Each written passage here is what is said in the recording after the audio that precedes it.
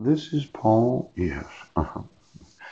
I just want to make sure that every judge understands that a credit crisis, foreclosure, and having moved to Vancouver so that Jessica could go to the Washington State School for the Blind are extraordinary circumstances. Now, my family never went hungry.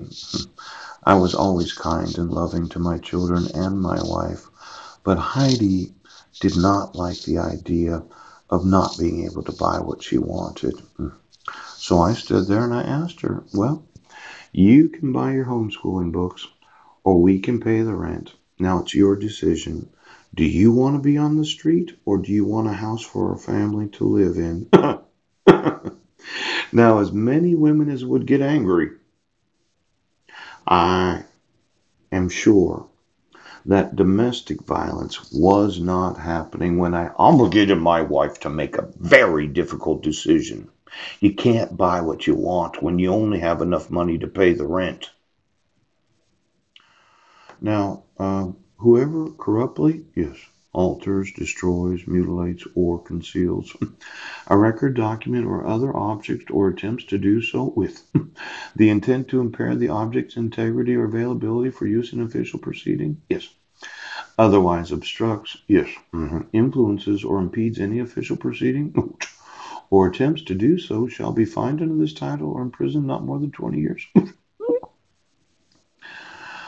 Did you get a copy of the dismissal and expungement? Yes, because as I say, a credit crisis, foreclosure happened to a lot of American citizens.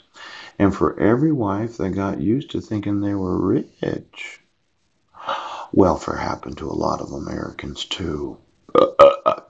Now, what sheriff and what police officer and what oath of office has been obstructing, influencing, or impeding any official proceeding or attempting to do so because of your refusal to remove your fraudulent court orders? And then what person, yes, intentionally did not give me notice of court hearings with the intention to conceal the dismissal and expungement of my personal record of being arrested?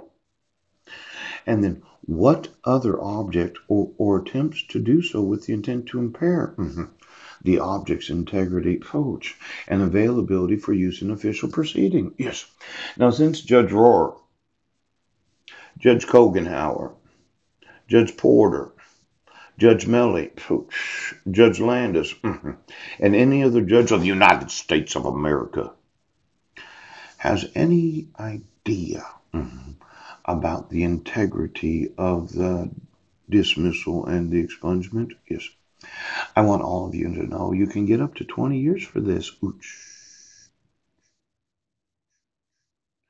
How'd you like to spend 2 decades in prison for having any knowledge that it's an act of war? Now, you thought I was exaggerating. Yes. But when I look at the actual documentation, yes, the Superior Court case summary, yes.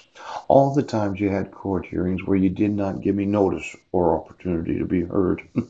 I just want to know every time that Heidi openly admitted that Paul had no criminal history, yes, that he did the best he could considering the credit crisis conditions that they were faced with, yes, that when they moved to Guam, he did get a job, yes, and that she made sure that the judge did fucking know.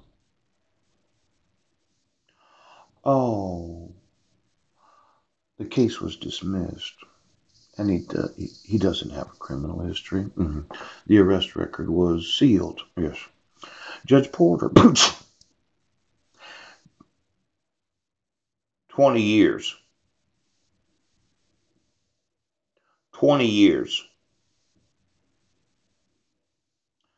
Now, I just want to know how many Americans lost their homes to foreclosure during the credit crisis, and how many Americans went from having a really good job to welfare.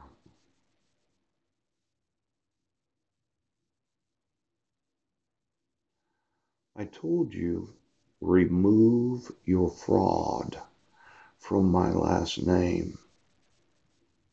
I want to know during all the court proceedings, yes, from July 8th of 2011, how many times did Heidi admit that my record?